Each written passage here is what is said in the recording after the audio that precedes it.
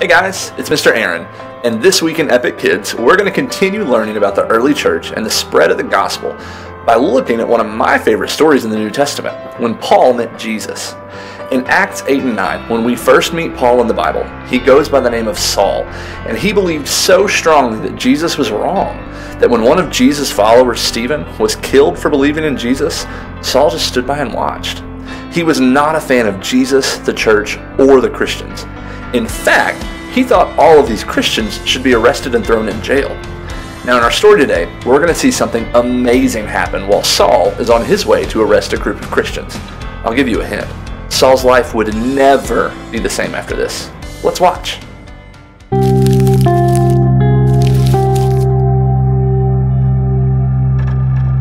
After Jesus died, rose from the dead, and ascended to heaven, people in Jerusalem who believed in Jesus were persecuted or treated cruelly because of their faith.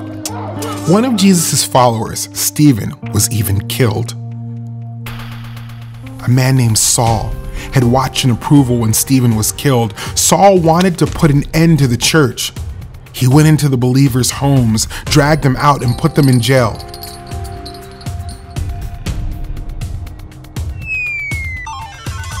Many believers fled the city.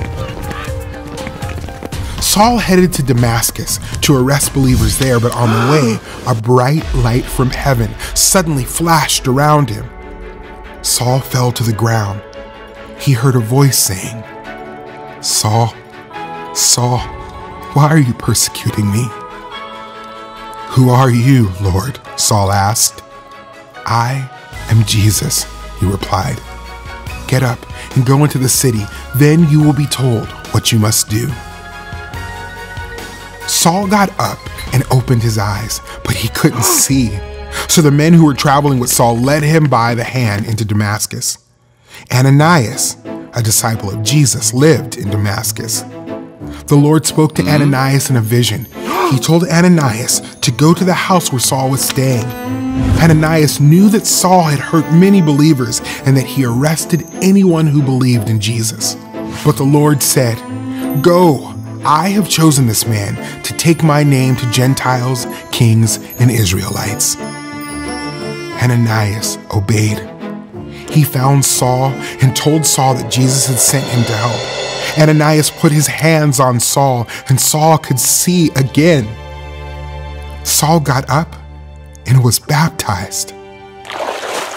For the next few days, Saul stayed with the believers in Damascus. He began to go to the synagogues to preach about Jesus. Saul told the people, "Jesus is the Son of God."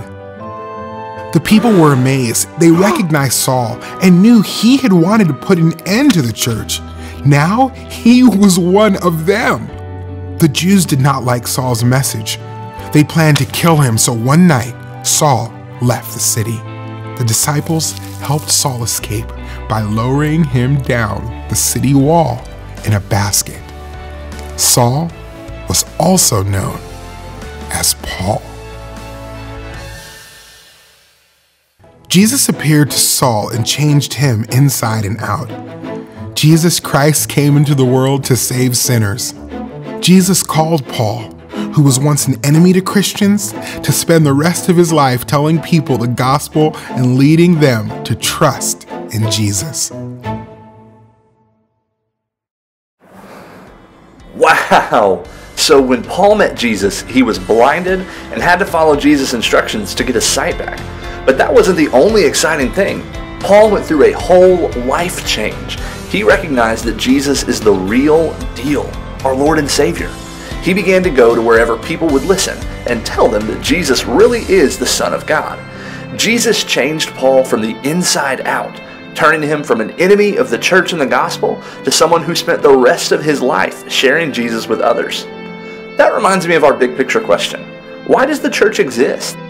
Well, the church exists to glorify God by worshiping Him, showing His love, and like Paul at the end of our story, telling others about Jesus. So if someone like Paul, who once hated Christians and wanted them arrested or killed, can be used to share the good news of Jesus, then we can definitely share Jesus too. Hey, see you guys next time.